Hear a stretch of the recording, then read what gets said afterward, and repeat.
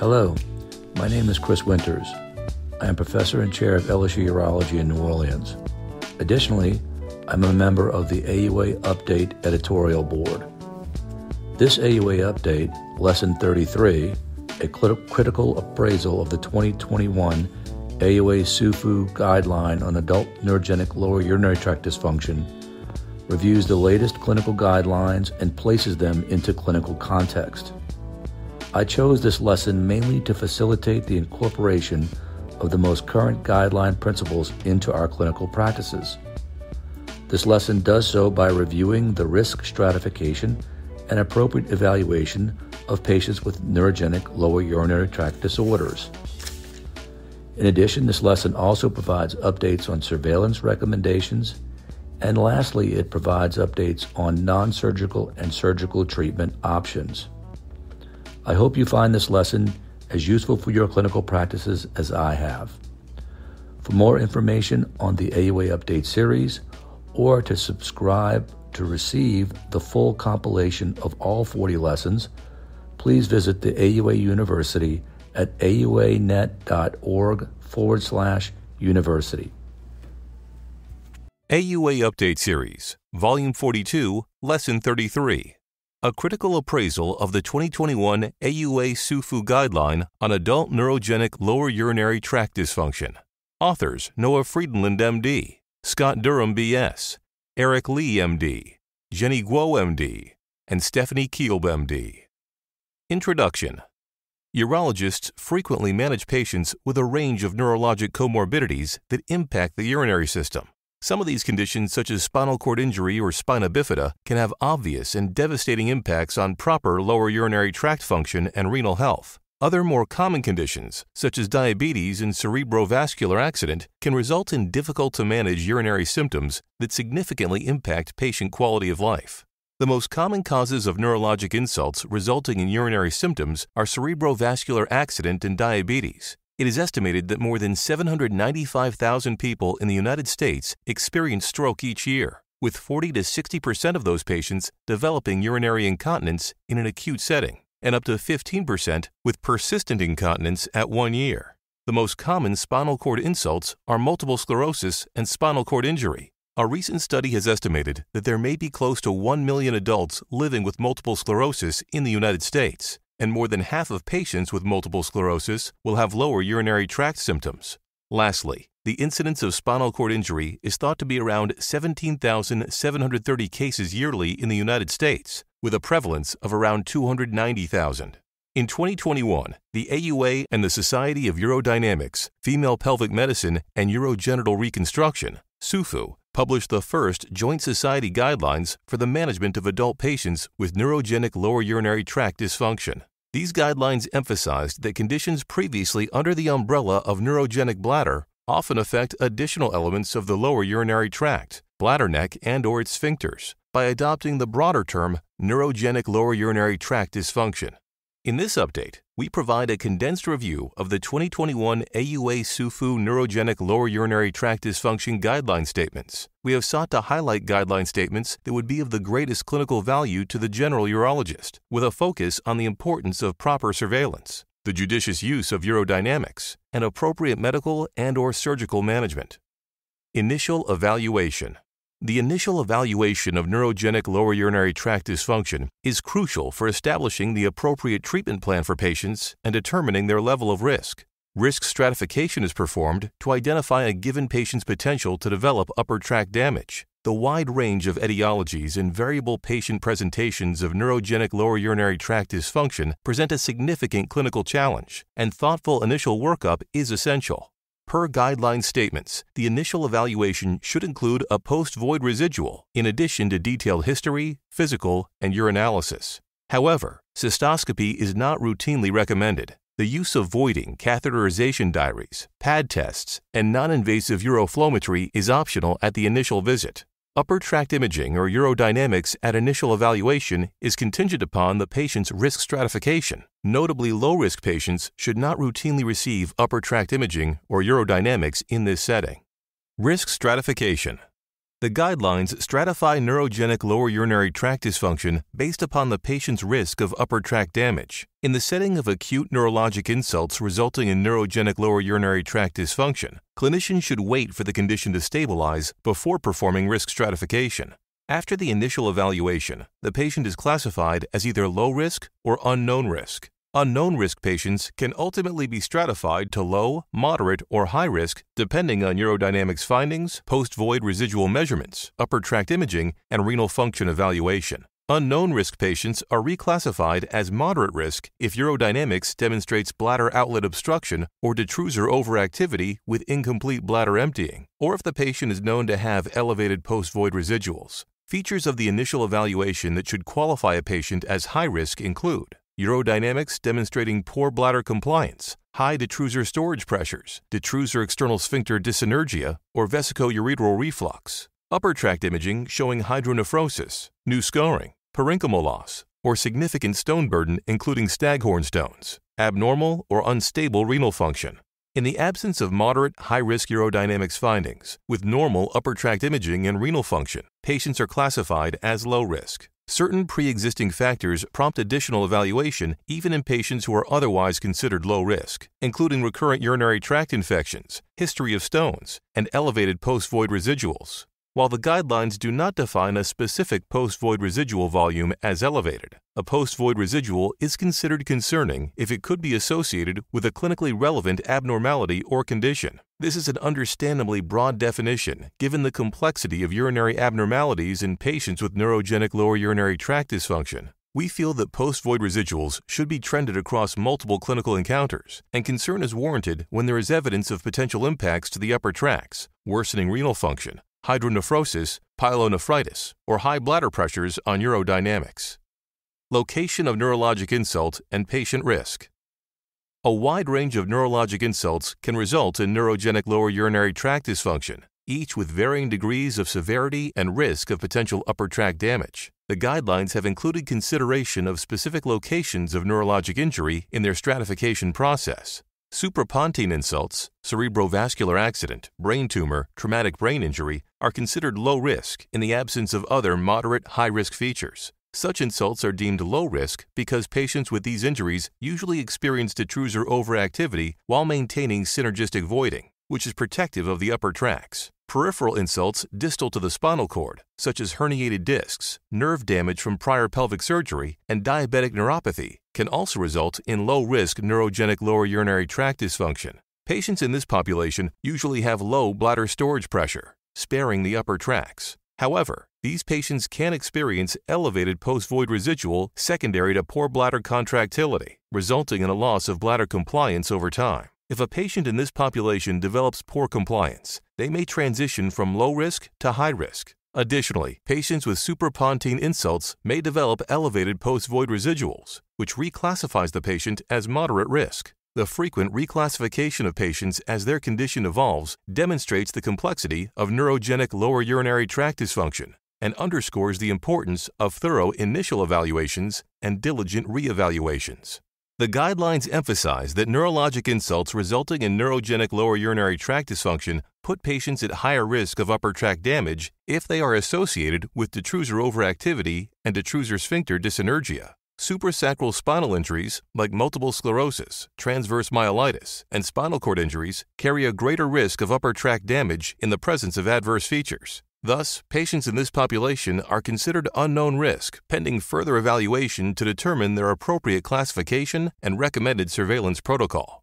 Surveillance of neurogenic lower urinary tract dysfunction based upon risk.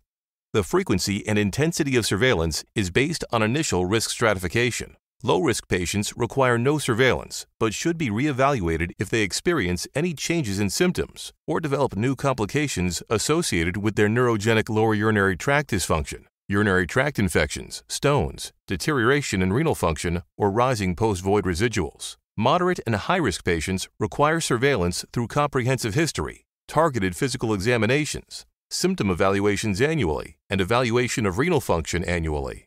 Both groups should undergo upper tract imaging, with moderate risk individuals imaged annually or biannually and high-risk patients imaged annually. Both groups should undergo urodynamics if they have significant changes in symptoms, new complications, autonomic dysreflexia, urinary tract infections, stones, or worsening renal function. The following are some special considerations and highlights for surveillance strategy. 1.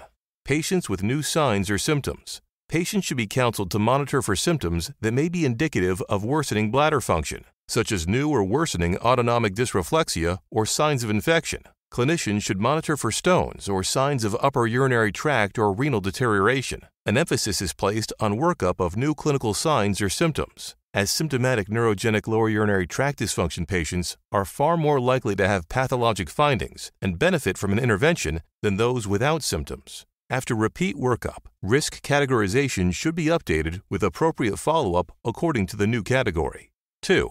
Renal monitoring for spinal cord injury patients. Patients with spinal cord injury have significantly lower serum creatinine values compared to ambulatory individuals. Any significant rise in serum creatinine from baseline, even if in the normal range, should prompt assessment.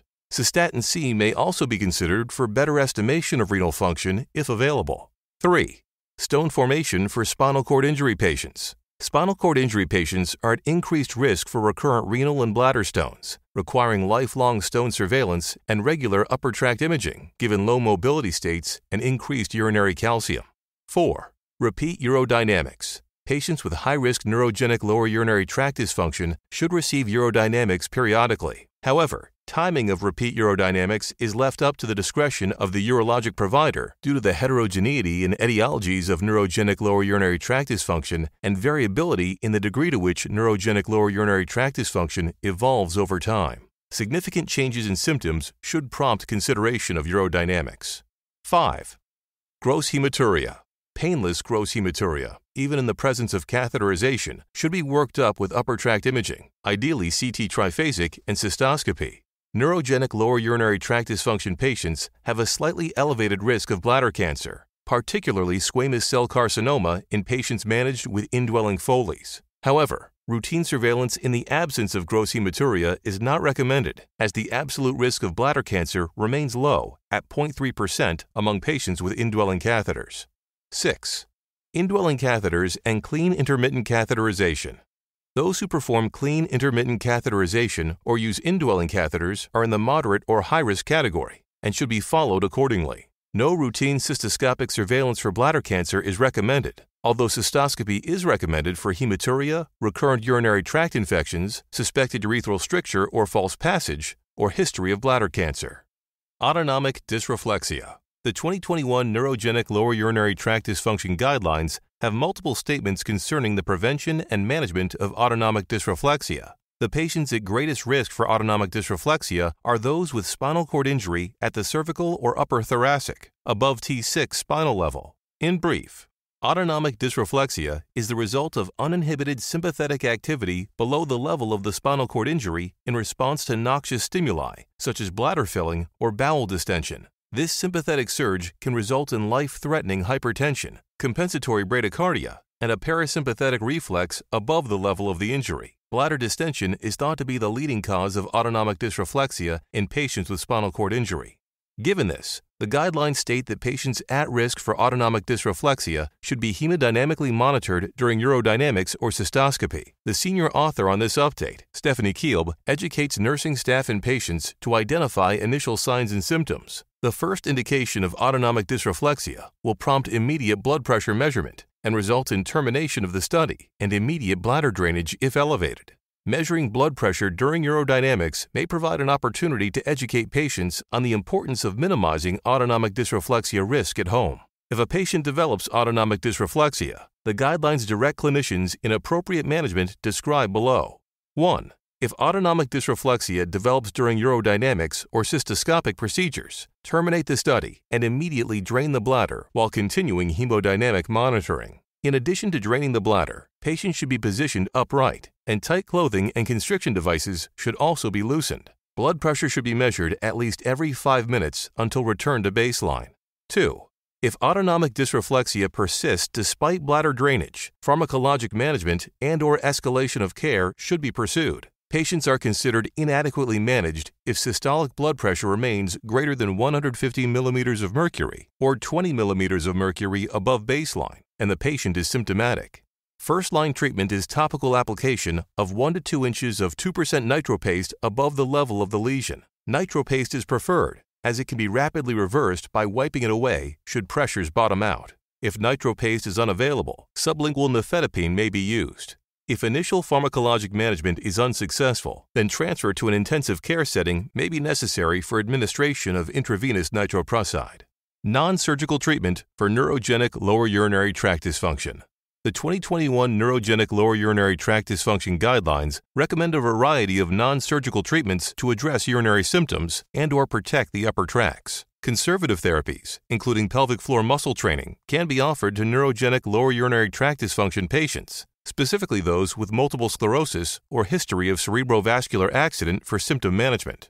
Pelvic floor muscle training is a non-invasive option primarily studied in the form of pelvic floor exercises to improve pelvic floor muscle strength.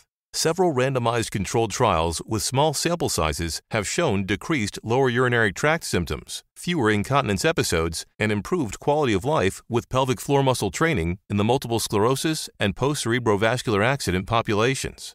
Given the non-invasive nature of pelvic floor muscle training with low risk and potential benefit, the AUA SUFU recommends pelvic floor muscle training to all appropriately selected neurogenic lower urinary tract dysfunction patients. For symptoms of overactive bladder, clinicians may recommend oral medications, including antimuscarinics and beta-3 adrenergic receptor agonists, or a combination of the two. Antimuscarinics have been shown to increase maximum bladder capacity and compliance while decreasing detrusor pressures, frequency, and incontinence episodes. Similar effects have been seen with beta-3 adrenergic agonists, albeit in less robust studies. While adverse effects are generally minor for both classes of medication, there is evidence that anticholinergics may confer potential risk of dementia and cognitive decline, which should be discussed with patients prior to initiation of therapy. The guidelines panel abstained from giving specific medication recommendations given the lack of evidence of superiority of one particular oral drug. Intravesical forms of oxybutynin have been studied in limited capacity with similar benefits to oral versions and fewer systemic side effects. For patients currently on clean intermittent catheterization, this is a potential additional treatment option. If overactive symptoms are refractory to oral medications, intravesical onabotulinum toxin A may offer symptom improvement. There is grade A evidence suggesting that onabotulinum toxin A can improve storage parameters, decrease episodes of incontinence, and improve quality of life in the spinal cord injury and multiple sclerosis populations based on systematic reviews. For other etiologies of neurogenic lower urinary tract dysfunction, onabotulinum toxin A still may improve these parameters. However, evidence is weaker, and the recommendation is conditional. Studies investigating optimal dosage have not shown differences in 200-unit versus 300-unit doses. The guidelines do not recommend specific injection dosages, locations, or frequency of injections. Risks of intravesical onabotulinum toxin A therapy, including urinary retention and need for clean intermittent catheterization, should be discussed prior to initiating treatment. The guidelines allow for the use of alpha blockers, which may improve voiding parameters in neurogenic lower urinary tract dysfunction patients capable of spontaneously voiding. Studies have shown that combination therapy with antimuscarinics, beta-3 agonists, and alpha blockers can potentially decrease post-void residuals and maximum urethral pressures and improve flow rate and compliance. A variety of medications, including tamsulosin, terazosin, doxazosin, and phenoxybenzamine, have been studied in neurogenic lower urinary tract dysfunction populations, particularly spinal cord injury and Parkinson's disease, but the guidelines do not recommend any one particular medication. Catheterization is a fundamental non-surgical treatment option offered to neurogenic lower urinary tract dysfunction patients. The 2021 guidelines strongly recommend clean intermittent catheterization over indwelling catheterization as a first-line option for this patient population. Clean intermittent catheterization lowers risk of urinary tract infection and improves quality of life compared to indwelling catheterization. However, if a patient is unable to perform clean intermittent catheterization, suprapubic indwelling catheterization is recommended over urethral catheterization to minimize urethral trauma. This recommendation was made based on limited observational studies, and there are currently no high-quality studies comparing suprapubic versus transurethral catheters. Several types of medication may be used to mitigate the risk of urinary tract infection with catheterization, including oral antibiotics and intravesical bladder installations. There are limited studies investigating intravesical installations, such as gentamicin, normal saline, acetic acid, or neomycin polymyxin, and evidence showing benefit in preventing urinary tract infection is minimal. Given the lack of evidence supporting usage of intravesical bladder installations, AUA SUFU recommends usage as an expert opinion, with no recommendation on types of installation, duration, or method of installation. The use of prophylactic oral antibiotics is addressed later in this AUA update. Surgical treatment for neurogenic lower urinary tract dysfunction. The guidelines address a myriad of surgical options for the treatment of bothersome symptoms of neurogenic lower urinary tract dysfunction and to prevent upper tract damage when medical management has failed. There is a wide range in the quality of evidence supporting different surgical options, and the guideline statements vary in strength of recommendations accordingly. Options permitted for the treatment of stress urinary incontinence include urethral bulking agents, slings, artificial urinary sphincters, and bladder neck closure in select patients with refractory symptoms. Urodynamics should be performed prior to any surgical treatment for stress urinary incontinence that may impact bladder compliance and storage pressures. The use of bulking agents for stress urinary incontinence is given a conditional recommendation, as there is minimal evidence in this patient population. Success rates are low, and cure is rare. If patients with bothersome stress urinary incontinence have acceptable bladder storage parameters, the guidelines state that clinicians should offer slings to patients with neurogenic lower urinary tract dysfunction based on a large meta-analysis demonstrating improvements in neurogenic lower urinary tract dysfunction patients. Synthetic slings are not recommended in patients who may require clean intermittent catheterization in the future. Artificial urinary sphincters are a potential option for select patients with neurogenic lower urinary tract dysfunction. Before placement of artificial urinary sphincters in patients with neurogenic lower urinary tract dysfunction, consideration must be given to the potential need for future clean intermittent catheterization and worsening voiding dysfunction.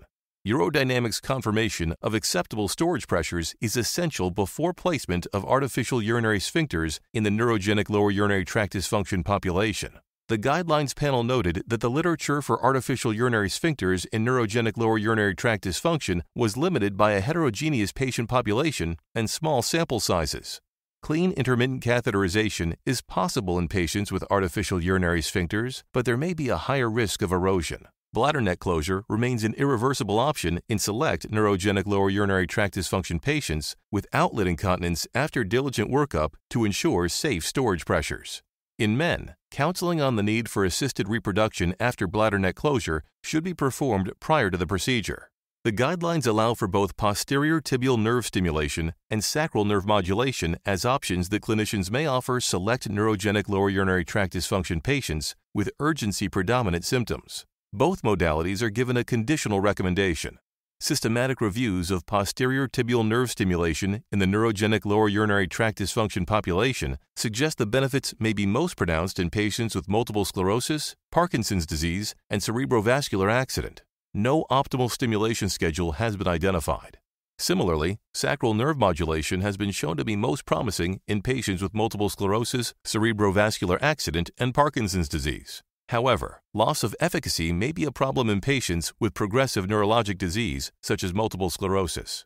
The guidelines explicitly recommend against the use of sacral nerve modulation in patients with spinal cord injury or spina bifida due to the high variability in the degree of bladder dysfunction in this patient population. Neurogenic lower urinary tract dysfunction patients with persistent adverse bladder parameters may require substantial surgical intervention to protect their upper tracts.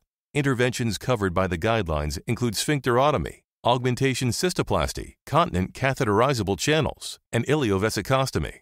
Per guideline statements, sphincterotomy may be offered to select male patients unwilling or unable to undergo clean intermittent catheterization, as long as they are counseled about the risk of failure and need for additional treatment. Augmentation cystoplasty may be performed to ameliorate adverse bladder parameters that are refractory to medications or onabotulinum toxin A, and is associated with protection of renal function and improvements in continence. Prior to augmentation cystoplasty, patients should be counseled on long-term risks including stones, perforation, bowel issues, and mucus management. Per guideline statements, patients may be offered a continent catheterizable channel if they are capable of self-catheterizing, even if patient preference is the only indication. No specific recommendation is given as to preferred type of channel. If patients are unable to perform self-catheterization, ileovesicostomy may be offered, with a conditional recommendation by the guidelines panel due to limited evidence available. In the senior author's experience, ileovesicostomy results in poor drainage and mucus retention, and often ends in repeat surgery and revision to ileal conduit. Conversely, the guidelines state that urinary diversion should be offered to patients with neurogenic lower urinary tract dysfunction when other options have failed. Moderate recommendation.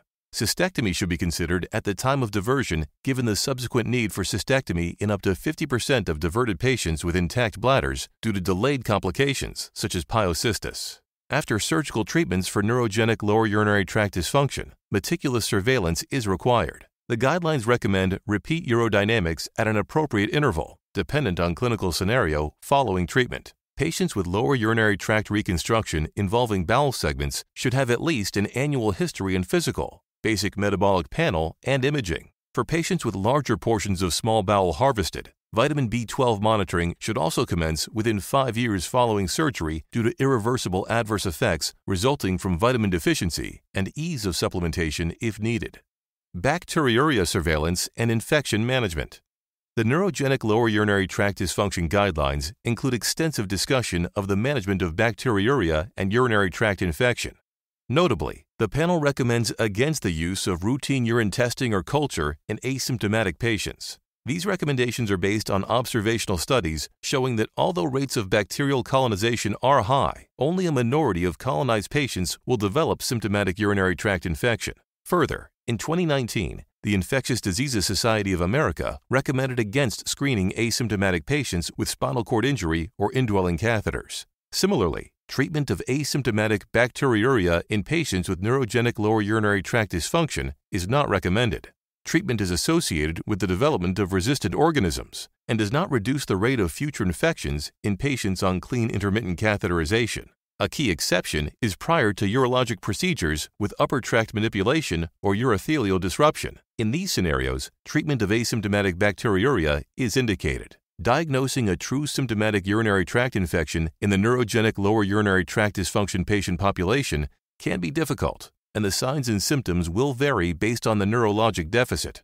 Clinicians should be vigilant for fever, new or worsening incontinence, leakage around indwelling catheters, constitutional symptoms, cloudy or malodorous urine, or worsening autonomic dysreflexia. No symptom alone is enough to conclusively diagnose urinary tract infection, and the entire clinical picture, including urinalysis and urine culture, must be considered. One study has shown pyuria to have the greatest sensitivity, 83%, for urinary tract infection in patients with spinal cord injury, while fever and autonomic dysreflexia had the highest specificity, 99%, but low sensitivity. A similar retrospective study in spinal cord injury patients found malodorous urine to be the most sensitive indicator of urinary tract infection and new-onset incontinence to be the most specific. Though in our opinion, relying solely on isolated change in urine odor in the absence of other symptoms to diagnose urinary tract infection will likely result in overtreatment due to merely a change in dominant colonizing organism. Conflicting findings like the ones mentioned underscore the difficulty in relying on a single symptom to diagnose urinary tract infection in this patient population, especially given the range of pathologies and symptomatology that comprise neurogenic lower urinary tract dysfunction. In patients with indwelling catheters, the guidelines recommend applying the Infectious Diseases Society of America criteria for catheter-associated urinary tract infection. Symptoms: bacterial count greater than 10 to the third CFU and no other source of infection. Choice of antimicrobial should be guided by urine culture results, and prior culture results should be reviewed before starting empiric treatment. The guidelines state as a clinical principle that if a neurogenic lower urinary tract dysfunction patient with a febrile urinary tract infection does not respond to antibiotics, or if they are not up to date on upper tract surveillance, upper tract imaging should be obtained. Additionally, the panel recommended that in catheter-dependent neurogenic lower urinary tract dysfunction patients with a suspected urinary tract infection, the urine culture be collected after changing the catheter. Plugging the replaced catheter may be used to aid in the collection, but urine is not to be obtained from tubing or the collection bag. If patients are experiencing recurrent urinary tract infections, then evaluation with cystoscopy and imaging is suggested as a clinical principle. Urodynamics should be performed in patients with recurrent urinary tract infections and normal upper and lower tract evaluation, as there is evidence that insufficiently optimized bladder mechanics increase the risk of urinary tract infection. Lastly, The guidelines panel specifically recommends against the use of antibiotic prophylaxis in neurogenic lower urinary tract dysfunction patients with indwelling catheters, or who use clean intermittent catheterization who do not have recurrent urinary tract infection. The panel based this recommendation on evidence from a systematic review showing that antimicrobial prophylaxis did not decrease infection rates in catheter-dependent spinal cord injury patients and actually increased the risk of the development of resistant organisms. However, in patients who are clean intermittent catheterization dependent with recurrent urinary tract infections, antibiotic prophylaxis may be initiated after shared decision-making discussing the risks of resistant organisms. Conclusions. Given the myriad of neurologic insults that can result in neurogenic lower urinary tract dysfunction, it is essential that the practicing urologist understand the basic workup and management guidelines discussed in this update. Many of the concepts discussed herein are covered in extensive detail in the unabridged guidelines. We recommend that any clinician who frequently encounters neurogenic lower urinary tract dysfunction patients review the complete document to aid in their management decisions. Did you know?